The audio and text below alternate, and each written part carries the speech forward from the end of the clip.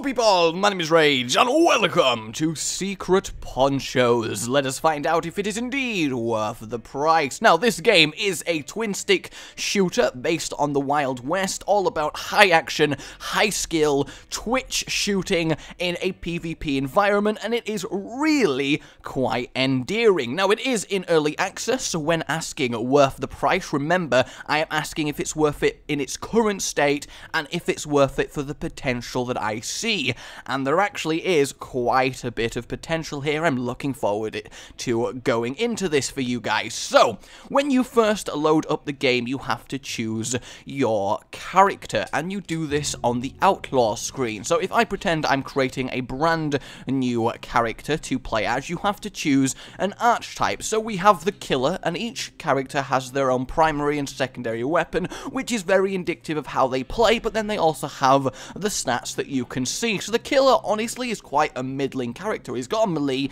he's got a revolver, which is short to medium range, and he's got fairly middle stats across the board, but he is quite good on the damage, and his revolver, as opposed to the Kid's revolver, who is Kid Red over here, he has got a lot more range, even though they're using pistols. So that's what you gotta think about when choosing who you like. Honestly, I went for who I think's kind of cool, which is why I chose the dual-wielding Kid guy, who's probably the underdog. He's just some random kid who's got two pistols, and he's like, I'm gonna be a part of this, because I got dynamite as well, yeehaw!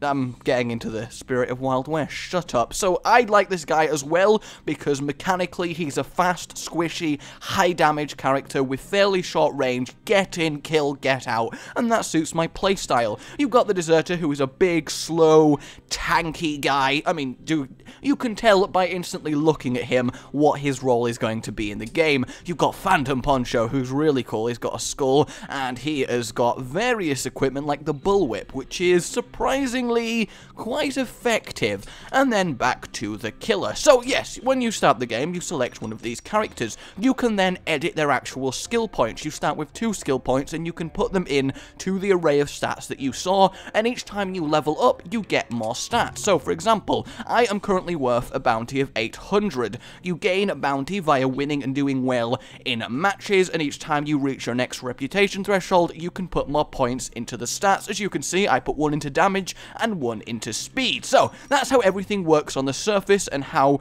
the character customization is in its current iteration. The online shop is not actually a part of the game yet, so I cannot comment on how that will function. So all there is to do really is actually play. So to begin with, I'm going to go on single player so I can show you how everything actually works, because as I said, this is a very high-paced, fast game, and trying to tell you informational stuff while being like, oh god, kill him, oh god, teammate, it doesn't really work. So that's why I'm going to set it to practice for now. So here we are about to start a single-player practice match. I should mention at this point that the game is only controllable in its current state with a controller. As you can see, that's how everything functions, and it all is actually rather smooth. The controls, while initially looking pretty confusing on that screen, at least to me, because I'm not used to gaming with a controller, I pick them up fairly quickly, and they are quite intuitive. As this is a twin-stick shooter, you move around with the left one and aim with the right one, hence the name of the genre. You can shoot in the direction that you are facing, switch to your alternate weapon. If I throw the dynamite over there, we have an amount of dash charges. As you can see, they're going down at the bottom left, and we can get down behind cover if we go close enough to it. The cover system, honestly, I haven't found myself using that much, but I've only done a couple online matches, and my opponents have been fairly... Oh god, run! As I'm calling my opponents bad, I throw dynamite at myself. I mean, really, what can I say at this point? Oh, that is slightly awkward, yes, indeed. And then, obviously, you can reload your weapons. So that is generally how everything works, yes, indeed. And you can obviously put your weapon away or keep it out. When you are aiming, you will go a lot slower, but if you stop aiming, you start going a lot faster. Basic stuff. So, if I actually go over to someone and start firing away, as you can see, my character is quite squishy squishy, but that did take all of my bullets. So at this point, I really want to talk about the art style in this game, because I really do love it. It's got that sort of colourful, but kind of muted, washed out pastel style that Dishonored employs, and I think it looks really good. It suits the Wild West aesthetic. You can see what's going on. The characters are more colourful, the environments, you never misplace where they are. The levels are actually laid out fairly well. There's currently 3 levels in the game. This graveyard, a saloon, and one that I cannot recall off the top of my head, and everything feels fairly balanced and well-rounded from the gameplay that I have. I have to say, the visuals adding to the mechanics in this game are really effective. They complement each other a lot. Much like Dota, that Dota has achieved the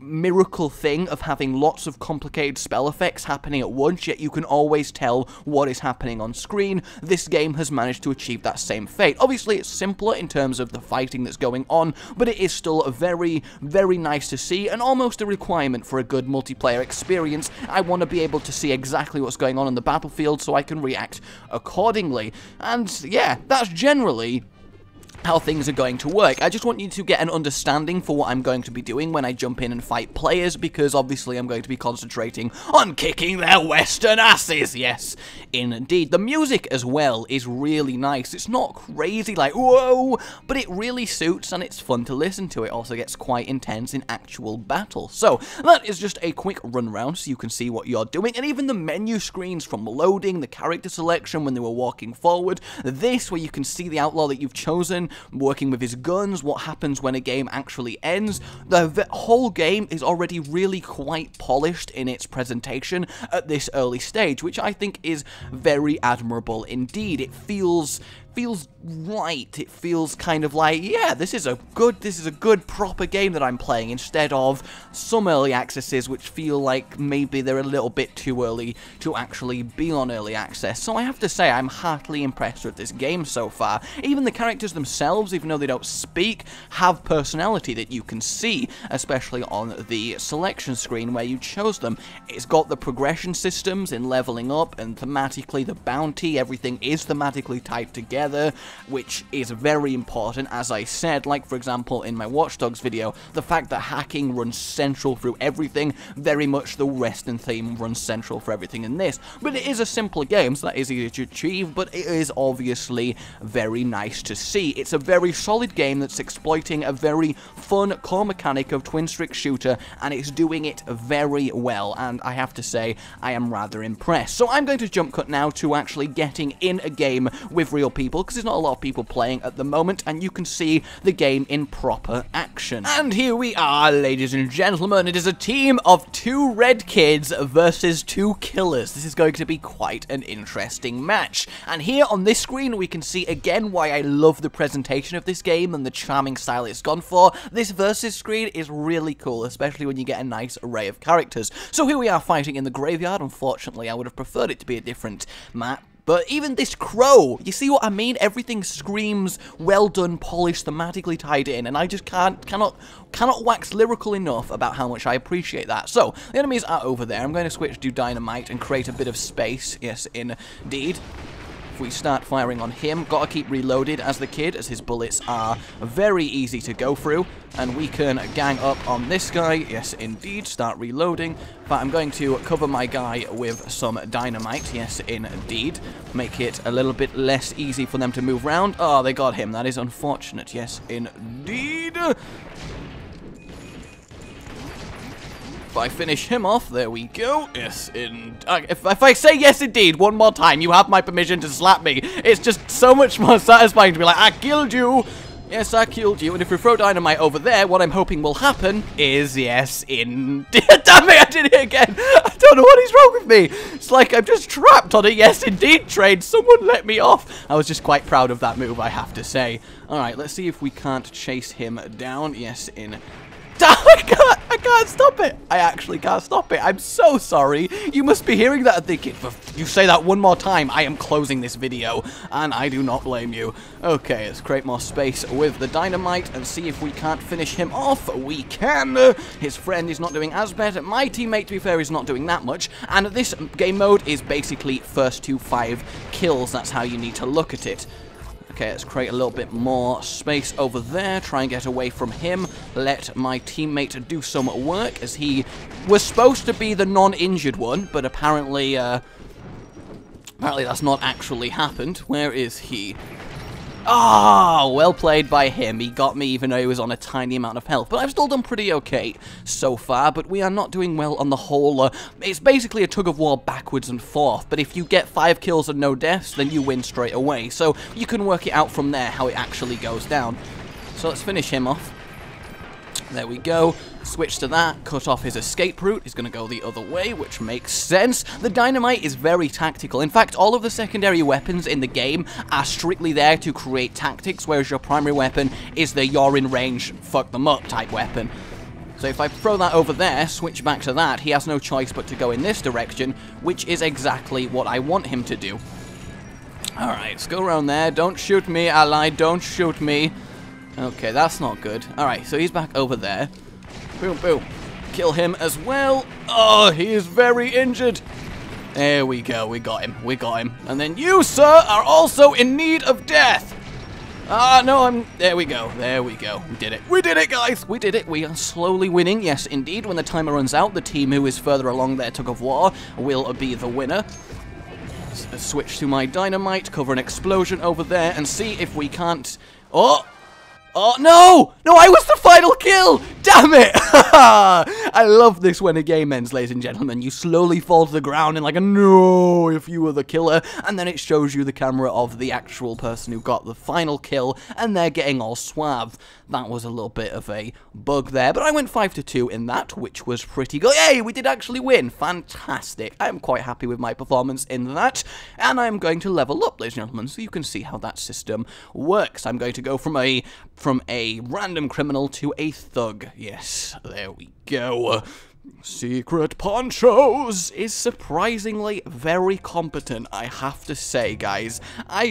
Yeah, would heartily recommend it. If you like these types of games, the shooter aspect of this, you're really going to enjoy it. There's not much that's wrong with this game. It's got the strategic depth, but at the same time, it's got the overarching just gun 'em down aspect to it, and I can't really say that much wrong with this game. I mean, it does help that there's not many features in yet, so there's not enough things for me to potentially criticize, but then that's kind of a superficial criticism to make in the first place. Put more stuff in that might be bad, so I can say it's bad. I will try and get in one more game for you, ladies and gentlemen, so you can see maybe a different map and a different combination of characters and how that plays out on screen, so I will jump cut to that happening. Here we are once again, and we are going to be facing the Ghost Poncho, which I haven't actually faced before in games, so I'm going to be very interested to see how he actually plays out. I want to know what he looks like on this screen as well.